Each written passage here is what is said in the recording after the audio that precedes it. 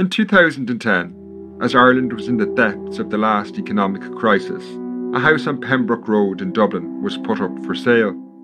Selling this house was always going to be a challenge, given credit was tight and the building, that was nearly 200 years old, was showing its age. The interior was dark and gloomy, with little sign of previous occupants.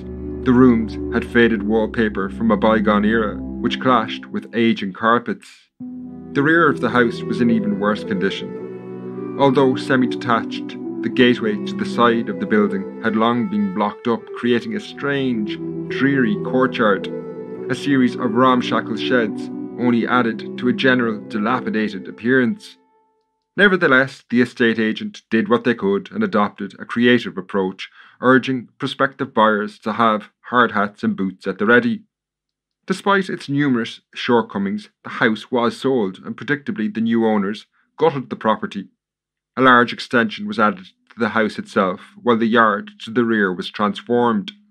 The wall that created the dreary courtyard was demolished and replaced by a gate, while the dilapidated sheds were levelled to make way for an urban garden.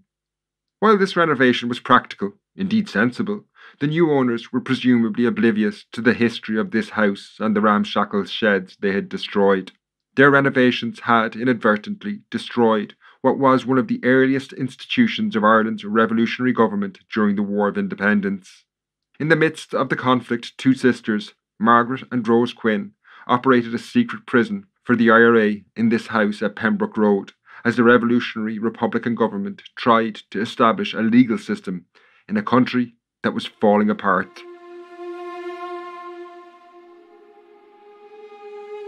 Hello and welcome to the Irish History Podcast.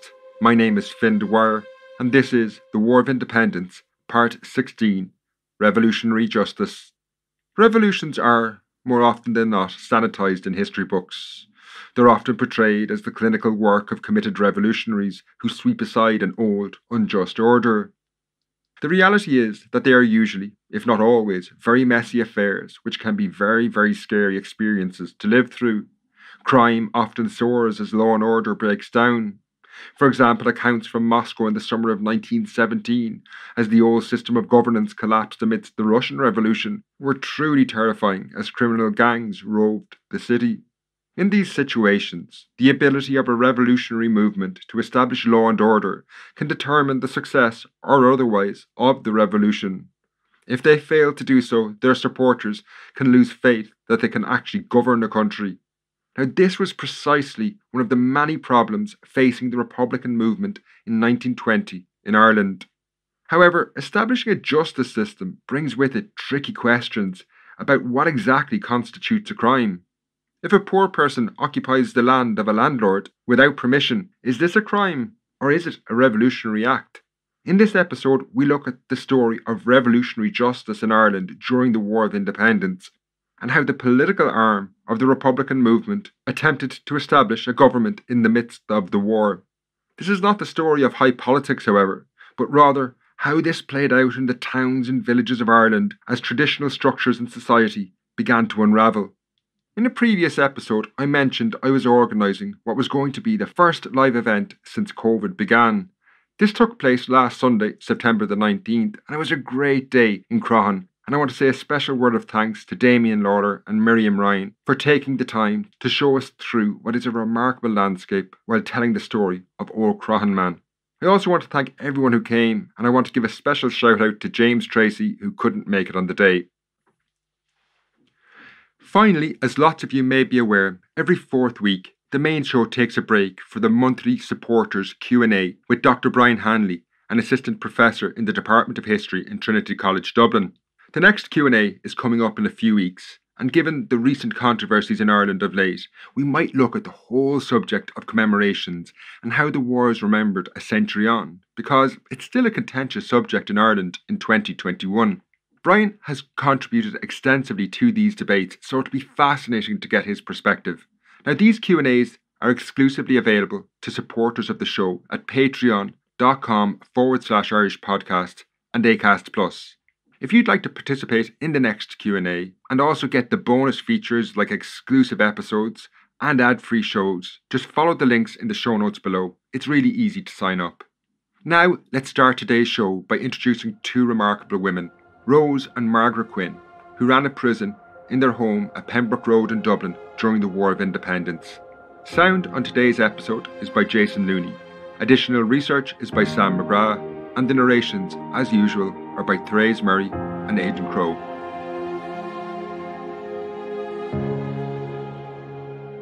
Like so many of Ireland's revolutionary generation, Rose and Margaret Quinn enjoyed what seems to have been a very unremarkable childhood. Born in the mid-1890s, they were the eldest girls in what was a family of 12 children. While the Quinns suffered the loss of 3 siblings, an experience common to many at the time, they did enjoy a childhood immune from the squalor of tenements in Dublin city centre. The family's home at Bayview Terrace on Pembroke Road in Irishtown was comparatively spacious. This 4-roomed, semi-detached house offered a level of comfort the likes of Bridget Carlin, who we met in the last episode and lived in one of those squalid tenements, could only have dreamed of. In Irishtown, which overlooked Dublin Bay, the Quinn family lived what appears to have been an uneventful life, until 1917 at least. While Rose and Margaret were in their early 20s and their brother Hugh was older still in 1916, there's no evidence any of them participated in the 1916 Rising. From what evidence does survive, however, it seems that it was a deeply personal event that had a transformative impact on all their lives.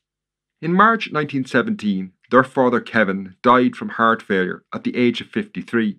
Now, whether Kevin Quinn had acted as an obstacle or a bar to his children becoming politically active is unclear, but shortly after his death, his 3 eldest children all became heavily involved in Republican politics in Dublin.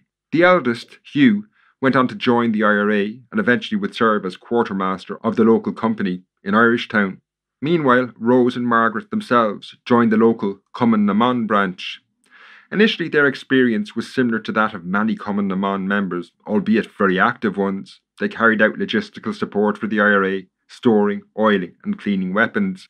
The family home on Pembroke Road was also used, as many houses were, to shelter IRA volunteers on the run, but also hosted training classes when needed. The 2 sisters were also actively involved in the Irish Republican Prisoners' Dependence Fund, which supported the families of imprisoned volunteers. However, it was in 1920, as the War of Independence was intensifying, when Margaret and Rose's experience of the war diverged from that of many of their comrades in Cumann na mBan. In that summer, they took on a new, unique role, but one that was very dangerous. As the war developed, the Republican movement tried to make good on its claims to be the legitimate government of Ireland, not only in name, but also in deed. And one of the most basic functions of any government is to establish a justice system. And in that summer of 1920, this was badly needed, as the old British system, as we're about to hear, was starting to collapse. It was in this context that Margaret and Rose Quinn would find themselves to the fore of efforts to establish a justice system when a covert prison was established in their house, something that had to be done completely in secret, as the entire Republican movement, as we've heard in numerous episodes now, was coming under increasing scrutiny and attack from Crown forces. However, before we look at the story of this specific prison, we need to take a look at the wider situation in Ireland to understand exactly why it was established.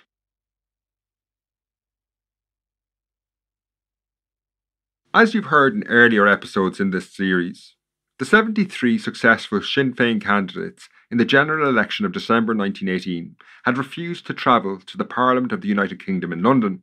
Instead, they had gathered in Dublin, convening what was called the First Dáil, an independent Irish Parliament where they declared an Irish Republic and established their own government. While this had great propaganda value at the time, critics were able to dismiss the Dáil as nothing more than a paper tiger. Republicans in Dublin could call themselves the legitimate government of Ireland, but in reality, in early 1919, the British authorities still operated all the key institutions of state, including the island's police, its prisons, and its tax system. As we've seen through the series, though, the Republican movement began to undermine these institutions as the war developed. An early target had been the judicial system. The Dáil had called for Irish people to boycott the Royal Irish Constabulary and the court system, and by the summer of 1919, that was already beginning to have an impact, and by 1920, the judicial system more or less ground to a standstill. The quarterly assizes, or courts for hearing more serious crimes, had more or less collapsed across much of the south and west of the island as people were refusing to take cases or report crimes to the police. Meanwhile, the increase in IRA attacks made it increasingly difficult for the police to function on a day-to-day basis. While these initiatives paralysed the courts and the police, it did raise a massive question for the Republican movement. If Irish people were not going to use the courts or the police to resolve legitimate grievances, where or how was this to be done? If someone burgled your house, where were you to go? If someone assaulted you on the street, how was your assailant going to be prosecuted? Now, this was not something that could be left until the revolution was won, because criminals were starting to realise that the War of Independence was a rare opportunity for them too, given the police were increasingly unable to stop them. This resulted in a rise in crime as the war developed. For example, Con Meany of the IRA's Cork 1st Brigade remembered, "The lawless element of the population, believing that the time was ripe for acts of lawlessness, tried to indulge in thefts and robberies." In this account, Meany went on to recall one of the most serious incidents in 1919. On November 20th, 1919, the officials of two banks, the Munster and Leinster and the National Bank, while on their way from Mill Street to Knocknagree Fair, were held up by masked and armed men at Ballyday and robbed of over £18,000. In the aftermath of this robbery, known as the Mill Street Bank robbery, the Royal Irish Constabulary were completely unable to investigate the crime. In fact, according to Con Meany, all they did was arrest a prominent IRA volunteer in the area in an effort to tarnish the Republican movement by associating them with the crime. In this context, however, the IRA realised that something had to be done to try and tackle this rise in crime. They had, after all, undermined the previous judicial system. In the case of this robbery, the Mill Street Bank robbery, the highly respected Liam Lynch, the commander of the IRA's Cork No. 2 Brigade, was brought into Mill Street in April 1920 to oversee a trial. Having identified those responsible, IRA volunteers arrested them, recovered £10,000 and then held a 5-hour trial. Sentences were passed and those convicted were exiled from the area, either to other parts of Ireland or in some cases overseas. Now, while this was an ad hoc solution to one specific and particularly notorious crime, in Dublin the Dáil was developing a more formalised structure which was going to be rolled out across the island. In an effort to adopt a more systematic approach, the Republican movement fell back on the experiences of its members in the west of Ireland, where they had developed a system of dealing with land-related disputes over the previous years. They had set up arbitration courts to resolve disputes between tenants and landlords in an effort to avoid open conflict breaking out over the issue of land. Now, while I am going to return to that very important topic of land later on in the episode, at the moment all we have to know is that these arbitration courts provided the Dáil with a framework for their own legal system, and in the summer of 1920 they formally adopted them wholesale essentially as a Republican judicial system. To put it into effect, Sinn Féin then directed all its branches across the country to set up these Republican courts across the island. Charlie Brown, an IRA activist in Cork, remembered the summer of 1920 in the following terms. Republican courts were set up at this time to arbitrate on matters of litigation. Justices and judges were appointed to deal with the various types of claims. Patrick O'Connor of B Company was released from army work to take charge of this activity. A number of men from each company were detailed as Republican police and carried out all police functions.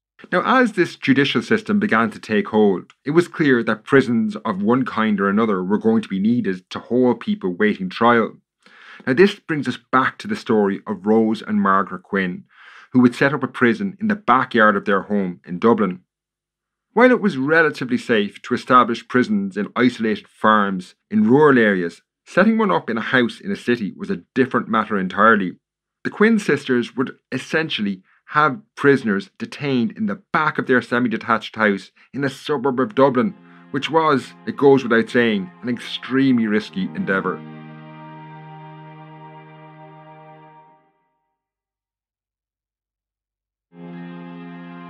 The establishment of the Republican judicial system in Dublin, and indeed across the country, began in earnest when Richard Mulcahy, the Chief of Staff of the IRA, issued an order for the establishment of a Republican police force on June the 19th, 1920. However, from the get-go, this force was massively under-resourced. In Dublin, the IRA volunteer Sean Condren was appointed to head up the Republican police in the city. However, even though Dublin's population at this point was 300,000 people, he was only given a unit of 12 volunteers to police the entire city. Now, Condren did what he could, and it was probably he who first approached Margaret and Rose Quinn about establishing a prison at their house. He had already spent time in their home on Pembroke Road and presumably knew Rose and Margaret both to be committed and capable activists who could also be trusted. It seems then that sometime in later 1920, work began on converting the yard at the back of the Quinn sisters' house into a small prison. The strange, dreary courtyard I mentioned at the start of the episode may actually have been created during these works. It doesn't appear on the 1911 maps. When complete, the prison took the form of a couple of sheds around the backyard of the house. Willie Riley, an IRA volunteer, when later testifying to Rose Quinn's involvement, talked about what went on in this prison. In 1920 and 1921, part of her home was used as a miniature prison for men arrested and detained by the Irish Republican Police. For some months there were 8 or 10 men in custody for different crimes, and all the food partaken by those men and their guards was cooked and served by Margaret and her sister Rose. Now, there's no question that this made life for the Quinns extremely difficult. While they didn't actually guard the prisoners themselves, this would fall to IRA volunteers, they nevertheless had to provide food for what was at times well over a dozen people. Sean Condren, who I mentioned earlier, later remembered the considerable numbers who could be locked up in the house. During the police activities, I had to lock up many people on various occasions, and they were locked up in premises belonging to the Quinns. I remember on one occasion I had 16 prisoners there, and some of them were there for at least 6 weeks anyway. While the Quinn sisters had to provide food for these prisoners and their guards, what was happening in the prison adjoining their home may not always have been the most pleasant to hear or certainly watch. On another occasion, Sean Condren described the prison in more ominous terms when he explained, "It was an unknown destination for the detention and interrogation of prisoners arrested by the Republican Police, when acting under the authority of the then Minister for Home Affairs, Mr. Austin Stack." And what precisely these interrogations described by Condren involved is unclear, but given they were often dealing with criminals and gangsters and were woefully under-resourced, it may well have been very unpleasant for the Quinn sisters and their family to live beside. The risks involved in this kind of activity as well for the sisters was considerable. If Crown forces raided the Quinns, Rose and Margaret would have been hard-pressed to explain why 16 people were locked up in sheds at the back of their house being guarded by armed men. Indeed, the house was eventually raided in 1921, but on that occasion there was no prisoners present, and weapons being stored in the building had already been moved off-site. Further to the risks of having their house raided by the Crown forces, the Quinns surely feared about what might happen if the prisoners in the sheds at the back of the house escaped. The Republican police in Dublin in particular often dealt with some of the city's most unsavoury characters. As I mentioned, criminals, gangsters, that type of person, and you'd have to imagine they may not have appreciated Rose and Margaret's involvement in their detention. Now, while the whole Republican police system in Dublin was massively under-resourced, the network of courts, the Republican police themselves, and the prison operated by the Quinns in the city presumably served as some form of deterrent anyway to criminals, and more importantly probably helped maintain a certain degree of order in the city and gave people across Dublin the sense that at least something was being done by the Republican movement as law and order was beginning to break down. Ultimately, however, the Republican police in Dublin had to deal with what was relatively straightforward cases and crimes. It was actually in the west of Ireland where things got a bit tricky. There, this emerging legal system, the Republican police and the occasional prison here and there, faced huge challenges, and not just because of a lack of resources. Some of the cases brought before them questioned the fine line where crime ended and revolutionary activity began. This was more about politics really than crime or law and order. Teasing this out would reveal some major divisions within the Republican movement that are very important, as it became clear that there was huge differences over what people hoped an independent Ireland would look like and what exactly they were fighting for.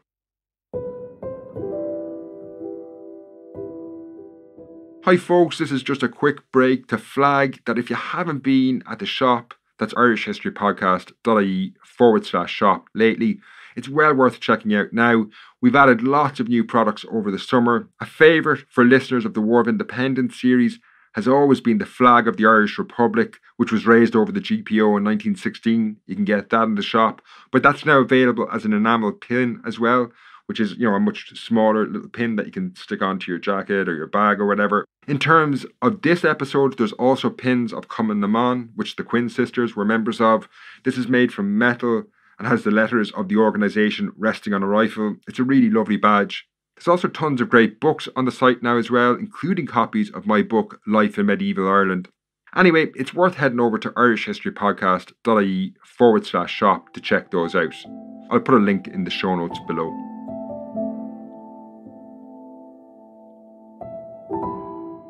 As mentioned earlier in the show, the court system developed by the Republican movement was based on a model that had emerged in the west of Ireland around the end of the First World War, when major disputes over land were creating problems and divisions within the nationalist movement.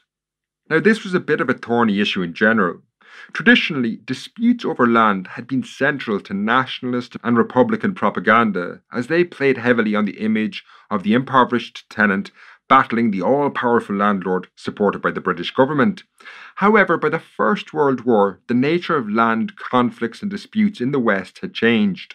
In many instances, it now saw poor tenants clash with large, wealthy farmers, both of whom supported independence.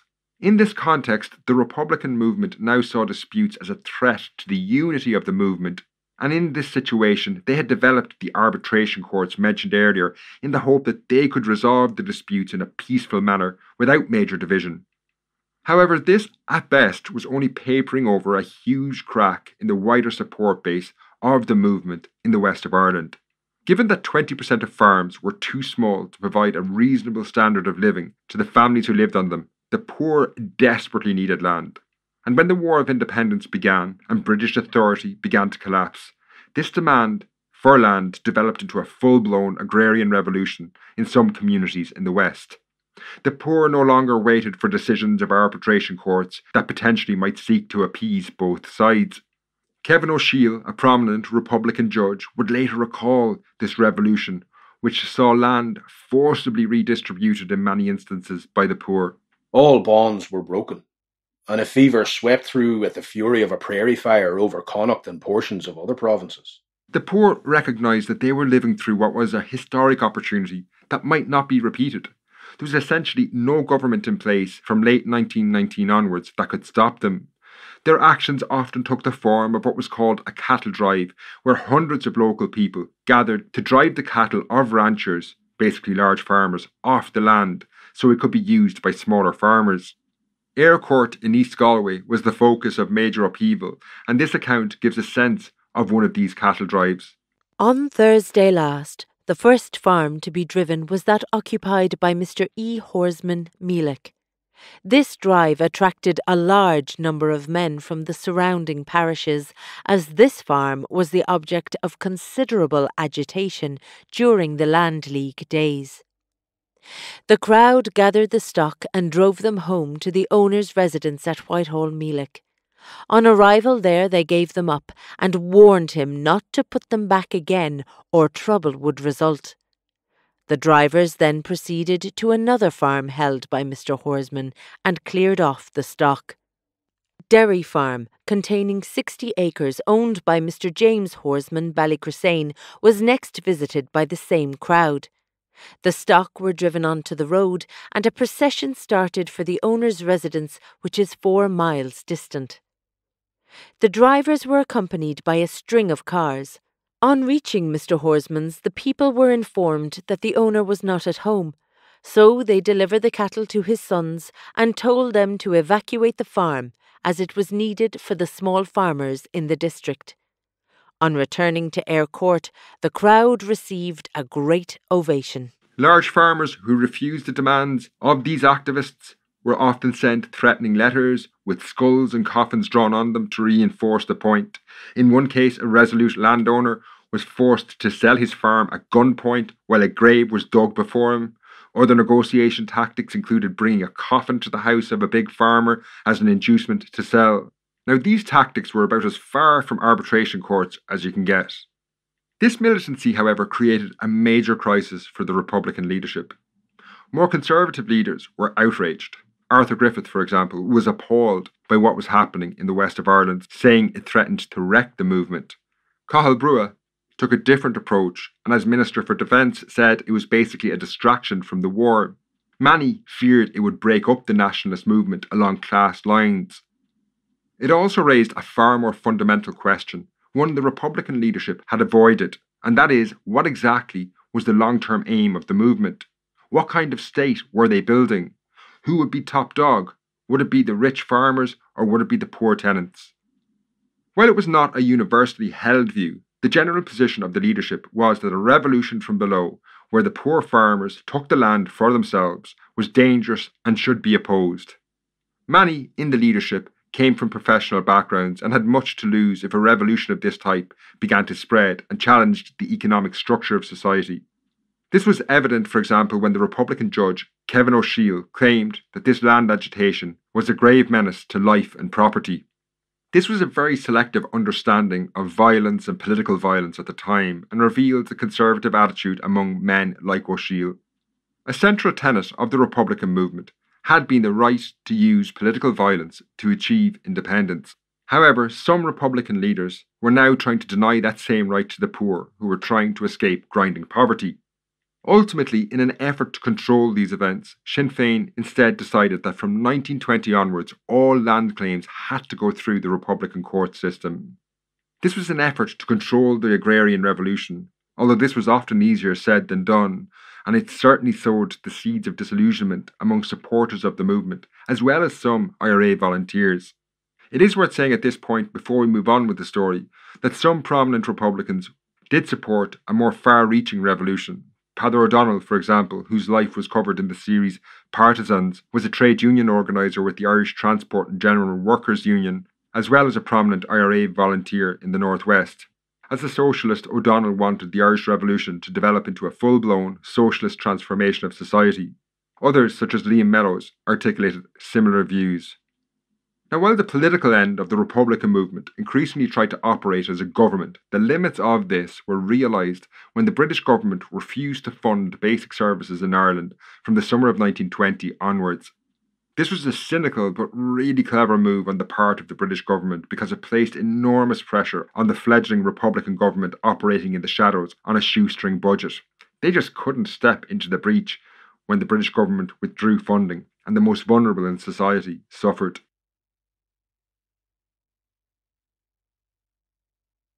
In the first half of 1920, Sinn Féin had completely dominated a series of local elections held across Ireland. This saw numerous local authorities such as city corporations and county councils fall under their control. Sinn Féin followed up on this huge propaganda victory by switching the allegiance of these local bodies they now controlled from the British administration in Westminster to the Dáil. This was significant because they could point out to people at home and abroad that they were now in reality becoming the de facto government of Ireland. However, in the summer of 1920, the British government responded to this with a masterful but utterly cynical move. On July the 29th, they announced that if local authorities wanted to swear allegiance to the Dáil, they would cut off all funding to these bodies. Now, there was no way the Republican movement could bridge the gap, and given these local authorities provided essential services to some of the most marginalised in Irish society, this had dire consequences. As funds started to dry up in later 1920, workhouses, the last port of call of the destitute, faced cutbacks, and in some cases the authorities had no option but to turn what were called able-bodied men out of these institutions. There was a very good reason these people were in workhouses in the first place. Finding work was increasingly difficult in an economy that was heading into a deep recession. The budgets of asylums were also slashed in later 1920 as funds dried up. This had major consequences. For example, the Sligo Asylum accrued debts of £12,000 by the end of 1920, and this resulted in wage cuts across the board. Even a doctor had to be let go. Unsurprisingly, awful decisions had to be made, and in Sligo a list of 170 patients who were to be forcibly discharged was drawn up in the asylum. These patients were then sent to their families, and if they refused to take them in, they were sent on to the workhouse. Inevitably, some, unfairly it should be said, blamed the Republican movement, as the British government presumably hoped. For example, when one worker in the Sligo asylum heard of these cuts, they blamed the Republican movement, saying, "It was too bad to find Sinn Féin, representatives of the Irish Republic, treating the workers in such a manner." This underlines the difficulties and depths of the challenges facing the political arm of the Republican movement through the War of Independence. To make matters worse, many IRA volunteers were dismissive of their efforts, seeing political work as less important than armed struggle. Many didn't want to join the Republican police, and a Meath Sinn Féin activist complained that prominent volunteers seemed to encourage amongst them the feeling of contempt for the political side of the movement. Indeed, the IRA General Headquarters articulated similar views when they commented during the war. "The plain fact is, our civil services have played at governing a republic, while the soldiers have not played at dying for it." Overall, the Republican politicians who tried to create a shadow government and legal system had a limited impact in day-to-day life during the war. From late 1920 onwards, it was almost impossible for this government to function due to repression. Yet, the wider political work that they engaged in was extremely important, as we'll see in coming episodes. By early 1921, it was becoming increasingly clear the war could not be won on the battlefield alone. Indeed, if it was a purely military struggle, the IRA would unquestionably lose against the near endless resources of the British Army. However, while they faced challenges, the decisions taken by the political arm of the Republican movement cannot be excused by the difficulties they faced. In some instances, as we've seen in this episode, they revealed a deeply conservative attitude to the economy and society, and it is possible to trace some of the austere policies that shaped the post-independence Free State as far back as this period in the War of Independence. But that's a story for a later episode. In the next show, we'll be looking at the story of the IRA in Britain during the war. Don't forget to check out the shop, that's irishhistorypodcast.ie/shop. Until next time, Sloan.